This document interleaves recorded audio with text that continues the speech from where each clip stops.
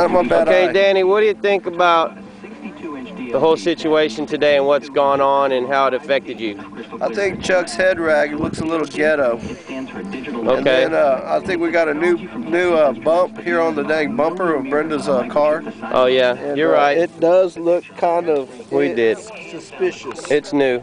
This is a new one. That's a new one. Dare to keep your women off the trees. Dare to hide. Ooh, what does that say? Bust? Dare to hide bust. Dare to hide the truth about what happened to the bumper. Trees or violence. All right. Well, what do you think about it? What do you think about the new bump? Huh? I asked about and it. And this is the one that did it, and she's totally lying about it. Was it denial? Brenda, What? did you hit a tree recently with your car? Not recently.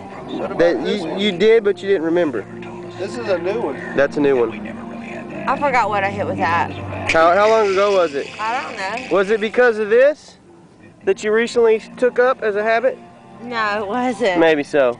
Anyways, it's because of blood. This investigation is over. I think we've got enough evidence to wrap this up. No, but Danny cut down the wrong tree. We need to be at the house for the documentary. I'll show you. He cut down the tree that hit the house. Oh yeah, that's okay. He didn't cut down the tree that hit the car. I heard that story. I'm still here. Maybe it was the same tree. Maybe the same tree. He don't care about the one that hurts my car. Okay, this investigation is over.